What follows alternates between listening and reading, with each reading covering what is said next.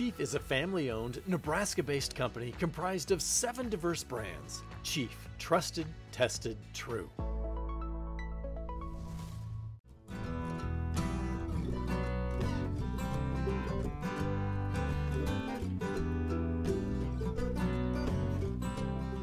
Good morning, everybody. I know it's been about a week since I've posted, and in that time we've done a large assortment of things, and I filmed most of them.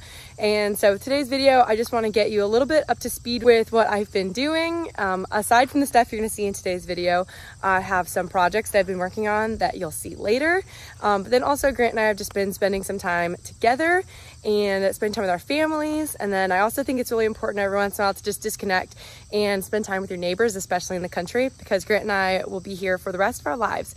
So I really want to put roots down and be able to be good friends with my neighbors. So anyways, here's what we've been up to this past week. I hope you enjoy. Look at all this stuff. I'm telling you, I think under just about every field, look at that. There's some kind of like farmstead, I mean, from however long ago. But if you just look down and around. Oh yeah, your truck's gonna be famous. You could. Okay, she'll put a mention in for you. Okay, we'll let you know when the video comes out. You can watch it. We're gonna go act like we're fixing it. So we're gonna take all the credit. All right, we'll see you, Jeff. Thank you. What'd he say? Oh, he's just giving us a hard time. Oh my goodness. Should we go fix it? Yeah. Anyways, if you just look down, this stuff just works its way up through the dirt every year. I just think it's so pretty. Like, what in the world? What is this stuff? And I really, really like all the colored glass. I think it's beautiful. Grant, why don't you give us a little rundown? So our good friends, Perfect Circle Irrigation, helped us fix this pivot. It's shut off right there. Don't know what happened. Anyway, so there was an electrical component in the box at the center point that was burnt up, and they helped us fix that. And because that electrical component burnt up, it was single phasing all of the motors out there, and they're all 3-phase motors. And so it burnt the fuses out on the end gun. And we really need to put water on our crops because look, if we have no water, it looks like this. This is what dry land corners look like. So the pivot does not hit this corn. And look at this. Some of it just didn't even bother to come up. And let's see here, is that an ear of corn I see? No, there is nothing in there. It's pitiful. So this is why we really need to get our pivot going. Absolutely. Save our crops. I've said this many times before. I don't mess with electrical stuff. That is for professionals, and that is why we had Jeff out from Perfect Circle to help me out, because you couldn't pay me enough money to be poking around electrical panels and all that sense. Boy, dryland corn's pretty easy to walk through. You can see over it. I would love to be walking through 10-foot tall corn right now. The irrigated corn, it's like it would start down here and then would go all the way up, way taller than I could see, but not the case for this stuff. This really just goes to show how incredibly thankful we are to have access to irrigation, as big of a pain as it is.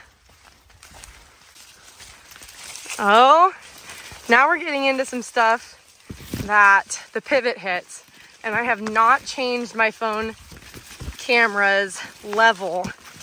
It's really just getting taller and taller in real time here, if you see what I mean.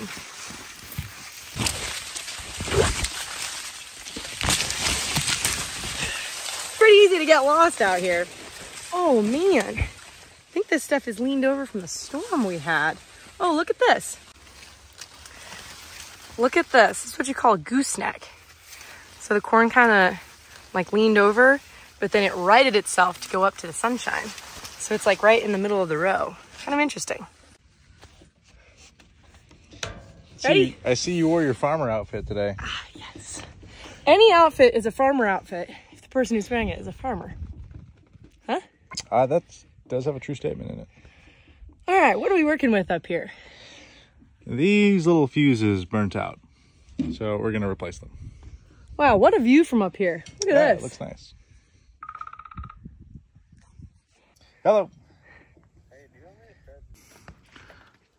to I forgot a screwdriver. Can I see what the burnt up fuse looks like? Well, you can't really tell. Oh, because it's not like see-through? Yeah, see, it's a little fuse. It's so small. Now you have pockets? You don't even have pockets in your clothes. No pockets, sorry. See, cargo I got a pants. hand. I got a hand. How are you going to crawl down? I don't know. See, cargo shorts. Superior farming outfit. Whatever. Okay. Boop. God.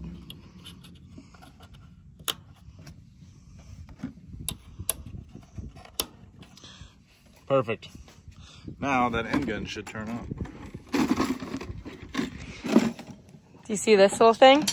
This is the little T. When the end gun is on and it's not supposed to be on, you have to unplug or plug this in. Sometimes you gotta bleed the air out of them. I know this wire well. Okay, I think our work here is done. Let's just go start it. Thank goodness Jeff did all the hard work for us. Thank goodness for Jeff. Call Jeff. If you don't have his number, sorry. What? Jeff is the pivot man. If you don't have Jeff's number, he probably doesn't want you calling him anyways. That dude got 20 phone calls in the 30 minutes we were talking with him. I'm telling you guys, this is the life out here. It really doesn't get much better than this. Some people get to soak up the morning sun from like their front porches, like on their drives to work. I just get to stand on top of pivots. All right, walking out. Okay, bye. Walk safe. When I was little, my parents used to say that if you ever get lost in a cornfield, don't try like walking around to find your way out. Just pick a row and walk all the way to the end, and you'll end up out of the field eventually. It might take a little while though.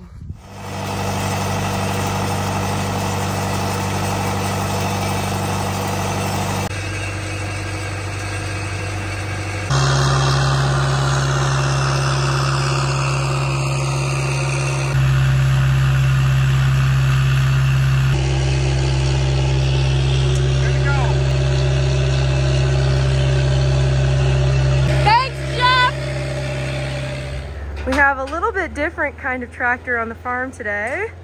I could not be more excited. Hi, Jordan. Our yard is finally getting fertilized. I could not be more excited. Pepper, are you ready to pop any day?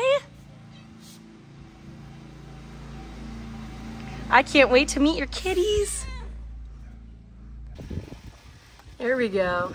Eat up. You got babies to feed.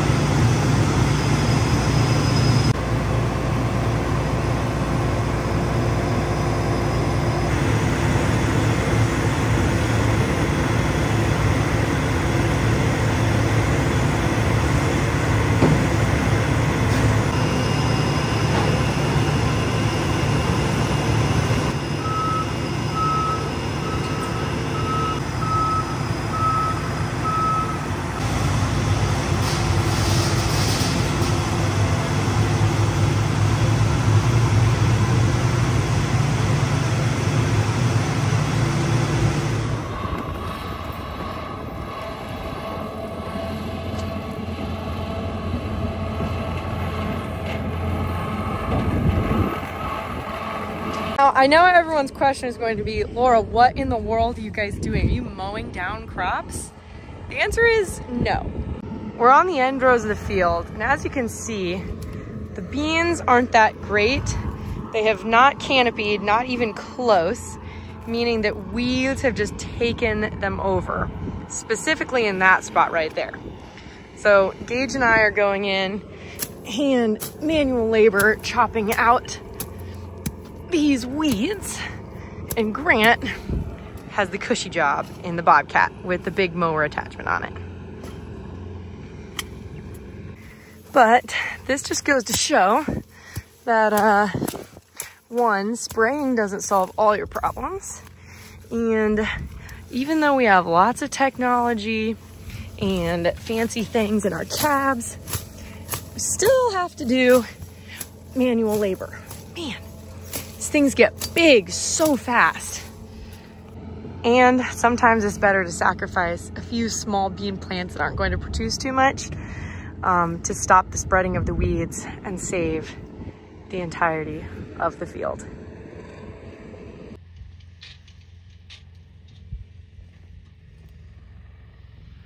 All right, Grant, don't get stuck down there.